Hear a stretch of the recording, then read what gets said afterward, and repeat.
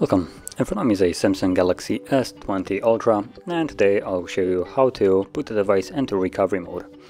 So to get started, let's pull down the notification panel and tap on the power key right here.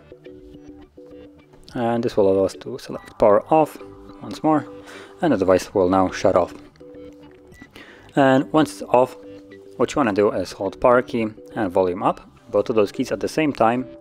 So let's do that right now. Power, volume up. And when you see the Samsung Galaxy logo, you can simply let go. And you should now be in recovery mode. So in here you will need to use volume keys to navigate. Volume down goes down, volume up goes up, and power key will be used to confirm whatever is selected with that blue line. So as you can see, you can reboot system now, which simply goes back to Android, reboot to bootloader, which I assume actually might go back to where we are right now, recovery mode. Or it will go to fast boot, I'm not exactly sure, one of those two.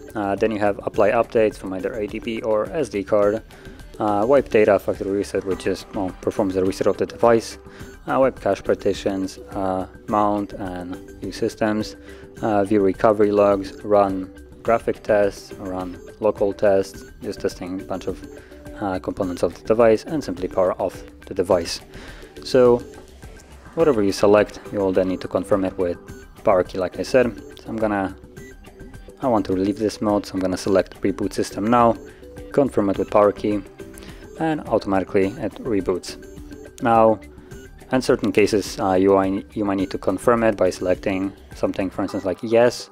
So you scroll down to yes, then power key that.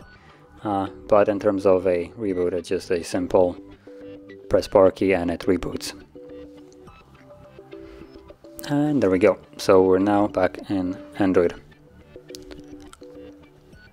So if you found this very helpful, don't forget to hit like, subscribe, and thanks for watching.